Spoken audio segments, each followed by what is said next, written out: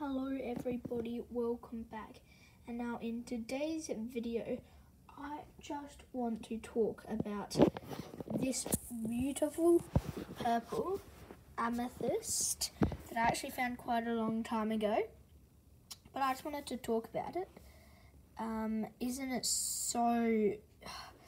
It's so sparkly as well when you can put it on different angles. It's so sparkly and cool. And another one I just want to talk about is opal, and I love opal. And so this is some opal, if the camera can focus. We'll see if it can.